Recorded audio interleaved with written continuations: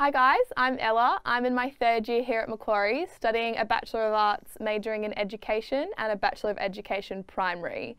Today we've got Dr. Alex Simpson here with us and we're going to ask him a few questions about criminology. Thanks so much for being here. No problem. So we're going to start off with what is criminology? Well, when we think about criminology, we're thinking about the study of crime. That's the most simplest understanding of it. But when we think about crime, we also need to think and align it to how we understand victims and how we understand offenders at the same time. But when we're thinking about these three things, we also need to look at how each of these categories, as crime, criminals, and victims, become existing within a social category. So we're looking at ideas of power, social construction, and when we think about criminology, we need to think about it as a rendezvous discipline. So, if you're thinking about maybe studying sociology, or if you're thinking about studying law or psychology or politics, all these things overlap with criminology. It kind of sits in the middle of all these disciplines. Awesome, that's so interesting. So what kind of career paths would a criminology degree lead into? Oh, well, first of all, it's my job. If you fancy it, keep on studying, get your PhD. So there's obviously the academic pathway, but much more kind of corporate focus. You think about attitudes towards or industries within crime and criminal justice. The criminal justice system is a huge industry in itself. We're thinking about kind of working within courts, working within systems of law. You can align your degree with law and actually practice it as a lawyer. Also thinking of industries around security, intelligence, also policing. But also we need to think about criminology as I said before, a study of power. So we can think about kind of community-based interventions, thinking about attitudes towards addiction and towards kind of safe spaces for victims, for various offenders, and therefore think about criminology and working with the community, and that's something which we can also do. Awesome. So to back onto that, what kind of skills would someone learn in a criminology degree, and could you put them into other degrees? Yeah, I think the skills are much more important to focus on than your career. I think you can move through the degree and have a degree of flexibility within it, especially within a discipline like criminology that fits in the middle of so many courses. So your career options are still very much open. I'll be thinking much more about the skills you want to learn or which you can learn. And first and foremost is critical thinking. So this is often said, especially at an academic level, but here we're thinking about how we can challenge our understandings of crime, thinking about the constructs, systems of power, which go into creating crime, thinking about crime as perhaps little more than a political labelling process. And then we can start to see and address and evaluate why it is within Australia we have the incarceration or over-incarceration of the Indigenous communities, and actually how this community is arguably the most over-incarcerated community in the world. So we can think about it on that level, think about critical thinking and our criminal practices or criminal justice practices, but also thinking about skills such as research, how to kind of collect data, evaluate data, thinking about essay writings, building and constructing an argument. All these are really important within your workplace. But also within any social science, you're thinking about theory as well. And theory you might think is abstract and not really relevant, but it's really important to help understand and knit together all the practices that take place within the world. So we can only understand current events and start to kind of think about future impacts if we can understand how and why these took place in the past. And theory is really important for helping us give a deeper understanding to these events. So backing onto what skills you would learn, what kind of practical experiences are there in the degree? Would you get work experience or any prac opportunities while you study criminology at Macquarie? Yeah, and this is really important. So we at Macquarie have got the PACE unit, and this is something which you can take within any degree across the Faculty of Arts, but it's really focused as well within criminology. We've got two organisations who come in and help kind of set up team-based learning exercises. These are organisations from intelligence and also from cyber security. And what they do is they come on campus, they set up exercises and simulations whereby working as a team, normally around 10, you get really kind of industry-focused kind of skills-based assessments and learning practices, which help transfer your skills which you've been learning in the classroom and apply them to kind of industry standard, industry expertise, and really kind of help boost your CV and boost your employability, but also boost your kind of interaction with others and different kind of skills and different learning techniques. Cool. So if a student is interested in studying criminology, what could they do that with at Macquarie? Can you put it with any other degrees, or is it just criminology on its own? Yeah, so you can align it with a Bachelor of Arts, you can align it with a Bachelor of Social Sciences. I think when you're looking at doubles degrees, one of the most common ones is think about aligning it perhaps with law. Therefore, if you're thinking about practicing in law but also want to learn a social science at the same time, then this would be a really interesting thing to do it with. But also you can align it with something like information technology, especially if you're interested around cyber cybersecurity, cyber intelligence. This will really kind of align your learning and equip you well, especially with the changing frontiers around us in the social world. That's really interesting. So thank you so much for being with us today, and we're going to start to answer some questions now from you guys.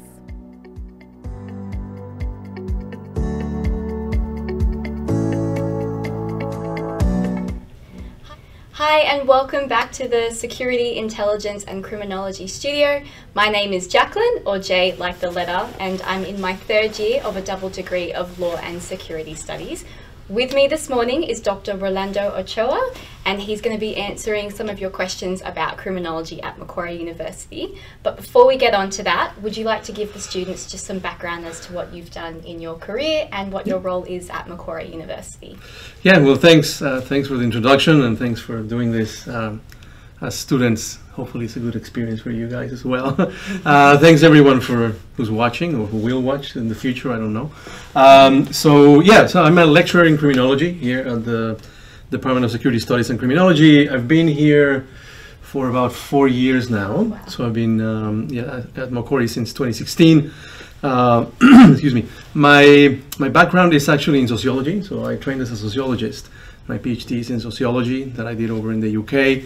And I came to the study of crime sort of in a bit of a roundabout way. It was always, I grew up in Mexico, which, as you may or may not know, has a bit of a crime problem. And through that I sort of developed an interest in how to come to potential solutions to all the issues of crime that we have, not just there, but pretty much anywhere. So that's what I've been doing for now about 15 years. Wow. Yeah, I started researching indigenous mobilizations and protests and things like that in Mexico, and then from there I moved to sort of an interest on how communities deal with crime. Wow. Sort of at the community or individual level, and from then I started working on stuff regarding organized crime, which I've been doing for a while. I just published a book on kidnapping in Mexico. Wow.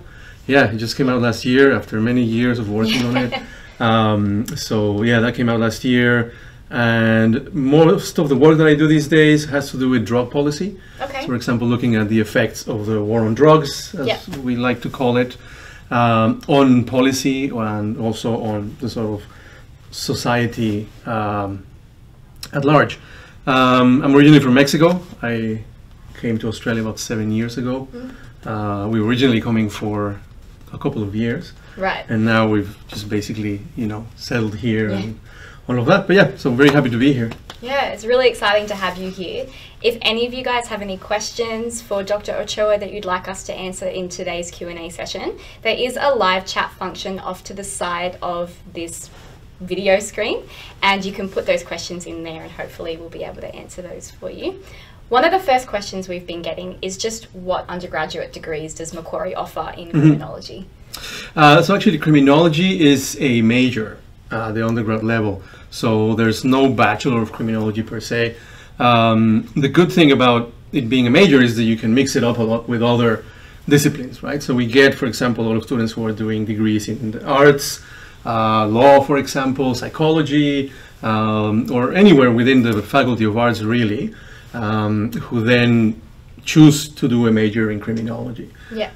So that's at the undergrad level, that's what we are offering at the moment. Or, for example, all of our students do a Bachelor in Security Studies with the added major in criminology, which you do throughout the degree as well. Right. Yeah. And for the students who wanted to do postgraduate, what options do they have to do postgraduate criminology at Macquarie?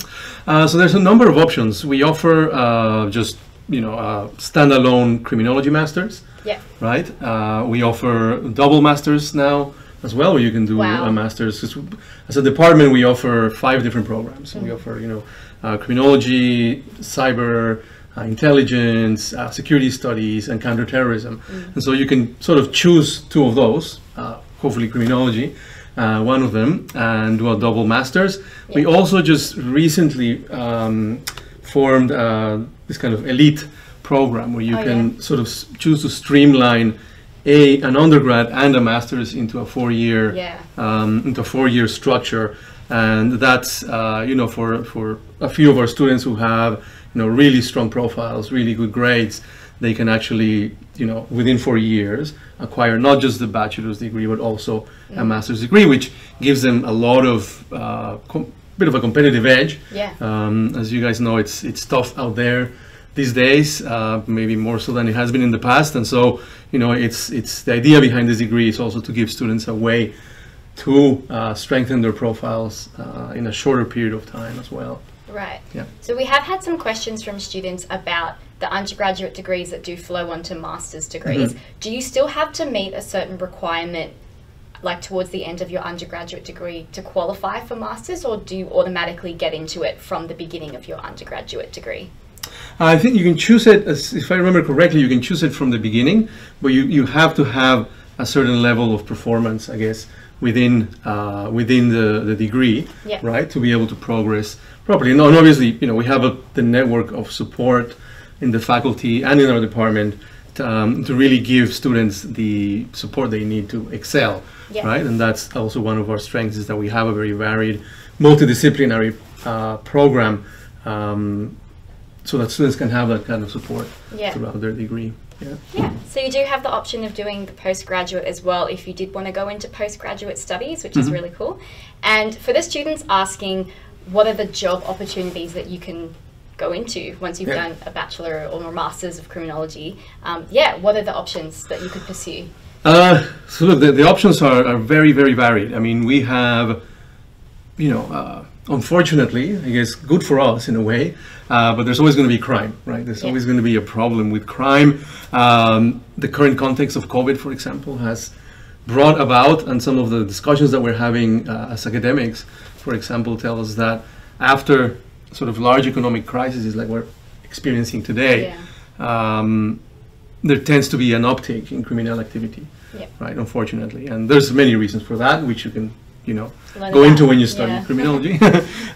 So there's always going to be that problem, and as criminologists, we basically are tasked with the big question as to how do we solve this problem? How do we solve everything from domestic violence to drug trafficking, to pickpocketing, to white-collar crime, corruption in the public sphere, and all of those things. So the skills that we have as criminologists and that students will learn as criminologists are also very valuable in the workplace these days, right? Because there is a demand for it. So, for example, we have graduates who have gone on to work, for example, with corrective services in New South Wales, for example, people who run the prisons. It's a very sort of exciting field. We have trained people who go on to be intelligence analysts for different government or even private enterprises, consultancy firms, for example. Some of our students want to go into the police, for example, like New South Wales Police or the AFP. So we have a sort of very, very varied marketplace for our graduates, and that's actually a really good thing, because it's not just a narrow market for them, but you can have, become a public servant as well. I always tell my students, for example, we have an internship program, which we can talk about in a second if you want. We work sometimes with the Department of Agriculture, right? And they would say, well, why are you working with agriculture? Right? And, well, the answer is very simple. These guys are in charge of biosecurity. They are in charge of the water supply, right? So if those guys don't do their job properly, and say, some evil elements decided to, do something to the water supply, or even, a biosecurity threat, that is the kind of thing that we are also in charge of, and that we want to explore and, bring solutions to them. Right, so we place interns, for example. We have the internship program, which I can just tell you right now. So we run an internship program throughout the master's degrees, whereby our top students are selected and apply to do it's like a 12-week internship with one of our partners, which are corrective services, for example. Some of the big consulting firms we've had, like I think KPMG did one. We have the New South Wales Crime Commission, the I don't remember exactly which ones at the moment. I just got a blank there, but we have about 12 different organizations, both in the private and the public sector, which take interns for us. That counts as a credit for the unit, right? So it's like you're doing a unit, but you're doing it sometimes off campus, although these days, you know, that might not be the case, but you get the credit for that unit. And what you normally do is you do research for these organizations, you help them with projects that they're running, right? So depending on where you're placed, you will be involved in those things. And actually, which is really, you know, a thing of pride for us, we have managed to get graduates actually employed after being selected for the internship program, have actually gotten jobs with their partners that they had. So that's a really good thing for us, and makes us feel really, really proud of what we're doing here. So that's another sort of opportunity for people doing the graduate programs. That's amazing. And so for the students who are watching now, many of them are currently in year 12, and so they, like, I'm sure would be really excited to hear that Macquarie has amazing internship opportunities for postgraduate. But do we have anything for our undergraduate studies if they did a Bachelor of Arts majoring in criminology? Could they do similar internships, or is it different? So we don't run an internship program for undergrads at the moment. The issue there is just numbers, because there's a lot of undergrads and not a lot of master's students, so it's kind of easier to channel it that way. And also sometimes the requirements of the internship require a higher level of learning. So basically, you know, if you're haven't started your degree or sort of midway through your degree, the requirements of the internship would be a little bit above students' skill sets, and we don't want to put them in an uncomfortable position, obviously. There are the PACE units, for example, which also put, for example, in our case, some students are put in touch with the researchers doing work here at Macquarie, so they can do some research assistantships as well, that kind of thing. We as academics are also always, you know, involved in different projects, and so, you know, we a lot of the time like to bring in students, even just, you know, a bit of help when we get a grant and we need a researcher to help us out with some project that we're doing. So, for example, we're going to apply now with some colleagues here for some grants to research, for example, fraud. Right. And in that we include, you know, maybe having a few people working with us, helping us do research on that. And then we'll likely be students, right? So that's something else that we can do. And so just to touch on what Dr. Ochoa said about our PACE units, that's actually Macquarie's Professional and Community Engagement Unit, which every undergraduate degree has. So it does mean that you get the opportunity to work with one of Macquarie's industry partners and do that practical experience that we mentioned beforehand. Of course, with COVID, it depends on, you know, where we're going to host those internships, and also which organisation you choose to go with, how that will actually look. But everyone gets the chance to do that, which is really, really cool. We did just have another question come in, and I admit I'm partially responsible for this question because I was similar in year 12. I thought that doing criminology meant that it would be like Brooklyn Nine-Nine or some of my favourite TV shows like Criminal Minds or Bones. And so a lot of our students are now asking the same question that I asked, which is a life as a criminologist, like at Macquarie and, you know, the careers that you've mentioned you go into, is it the same as what they depict on TV? Yes, of course it is. You know, I'm a firm believer in that. They call me the Jake Peralta of the department. Unfortunately, no. You know, we are not as fun, I guess, you know, compared to that. But having said that, a lot of the work that we do, and if you start when you start your training as a criminologist, and when you talk to our graduates, and when you talk to the people that we placed, the work that some people do is really, really exciting. Of course, I'm an academic, and so I think my work is exciting. I'm sure some of you guys watching maybe want to become an academic one day. I don't know. It's a bit of you have to be basically a massive geek to do anything like that. But some of the work that they do is super, super, super exciting. I would say even more than anything you watch on TV, right? There's people who work, for example, in intelligence analysis, who are actually trying to gather information on, like, you know, extremist groups, right? To sort of break up potential threats to the security of the country. We have people, again, trying to analyze data to find out, you know, where the next sort of threat is coming in terms of crime. People who are on the front lines, right, doing that research on the dark web, right, on, you know, everything from drug selling in the dark web, or trafficking of illicit images, for example, things like that. So in a sense, it's actually, to me, it seems, and I actually don't watch a lot of crime shows because of that, except Brooklyn Nine-Nine, which I quite like, because I actually think, the reality of crime and what we actually do can be just as exciting or confronting as well. I did a lot of research, as I said, on kidnapping in Mexico back in my home country, and I found that fascinating, but also, very, at times a little bit challenging, in that you're talking to people who have been victimized, you're talking to people in police forces, and so you are actually, in a way, almost doing what you imagine these guys are doing on TV. So I find it a very, very exciting field. Yeah, it's really interesting. We did just have a bit more of a technical question come through, so I'll have to read it out, sorry guys, because it's a bit longer. Is the major in criminology predominantly theory, or is the major more about training you to work in the field? Yeah, so it's actually both. I think I would answer it's actually both.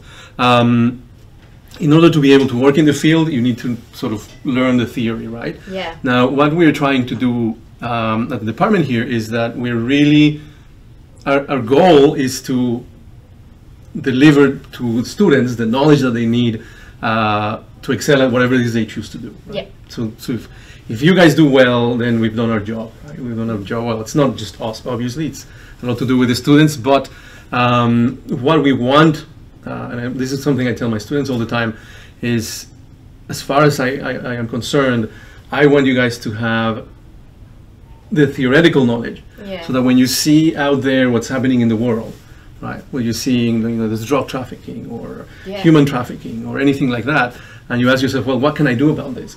You have the tools required to answer that question.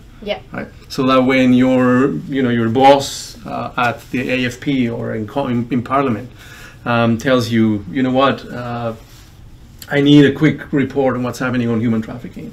You know where to go. You have the tools to make the brief, to give it to the politician or whoever is your boss at the time, and do it properly. Right. So it's a bit of a mix of both. You can't escape the theory, and sometimes theory can be a little bit. I mean, I think there's a misconception, I guess, that theory is kind of this airy-fairy, just academics like us, just kind of, sipping tea and just talking about these concepts that no one really understands.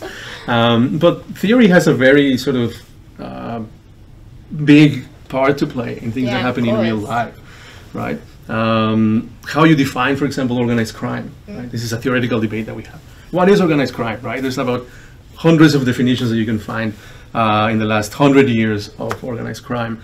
And people would say, why are you doing this? What's the value of what is organized crime? When we just go out and fight it and do the policy stuff, right?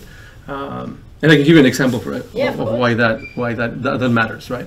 So many years ago, in Mexico, we're having a debate about organized crime. What is organized crime? And the government basically came to the conclusion that they needed to pass a law that defined organized crime. And what they did was they defined organized crime as any crime that was perpetrated by 3 or more people. Very simple, right? It's a group of people doing a crime. And then they put it in law, and they said, and therefore, and after that, the sort of minimum sentencing for organized crime is like 20, 25 years in jail. So if you get caught and convicted, then you will have to spend a good chunk of time in jail, mandatory. So when I was doing some research there, anyway, long ago, I don't want to tell you how old I am, we found a case of these guys, 3 or 4, they were of them, between the ages of like 18 and 20, so young people. And these guys had the great idea to rob a Coca-Cola delivery, like a soft drink delivery truck. Right? You have the trucks delivering to the supermarkets and the shops and the corner stores. And so they basically held up the truck, taken some sodas and whatever cash they had there, and they get caught. Right? And because there was 4 of them, they got charged with organized crime. Right. Yeah. And so by the time the last I heard, these guys were online to spend 25 years in jail for holding up a soda truck. Right. And I give that example sometimes to my students when we talk about the definitions on these theoretical debates. Yeah. Right? It's like how we define organized crime for those guys is incredibly important because, I mean, for all you know, they're still in jail because that wasn't 20 years ago. They could still be in prison because of a poorly defined concept. Yeah. So those discussions that we have in academia and that you'll have, you know, if you took a major in criminology, are important because they have real life implications. Yeah, definitely. Yeah. I completely agree. Just from because I've done a unit in criminology too, and I remember hearing scenarios like that and asking myself, you know, how do I apply the theory that I'm learning right now to a real world situation? And I definitely think the majors in criminology really help you to do exactly that, because there are so many situations where we do need criminologists to help us answer these questions. So yeah, I think the summary you gave is really helpful. One more question I had for you. Yeah. What is the difference between forensic psychology and criminology? Yeah. And I know, did you want me to start off with this one? Yeah, go for it. Sure. Yeah. So I do know, just because you don't work in the psychology department, just to help you out a little bit, I do know that the forensic psychology has more of a psychology basis, and it's asking different questions, and it's a different part of science. But did you want to give just an expansion of what you think the difference is? Look, I think you just hit the nail on the head right there. I mean, it's two kind of different but complementary fields, right? So as criminologists, you can work with forensic psychologists. I think police forces regularly employ forensic psychologists and criminologists, so they complement each other, but they're definitely sort of different fields. Yeah. Right. As I understand, forensic psychology is more linked to the sort of neuroscience kind of aspect of psychology. And while we do sometimes even bring in some of that knowledge to criminology, there are sort of separate fields. Yeah, so they are two different things. If you had any more questions about that, feel free to check out the psychology area of study, because it does help explain the differences. Unfortunately, that's all the time we have for this morning, but we will be having another conversation later today. If you felt like you had any questions that weren't answered, feel free to put those into the chat function at the bottom left of your screen. You can also head back to Studio Central, which does have like other degree area of studies where you could look into what double degree options you could combine with criminology. There's also a competition bar at the top, so feel free to join the competitions too. Thanks so much, guys. We'll see you later at 12:30 for our next chat. Enjoy your open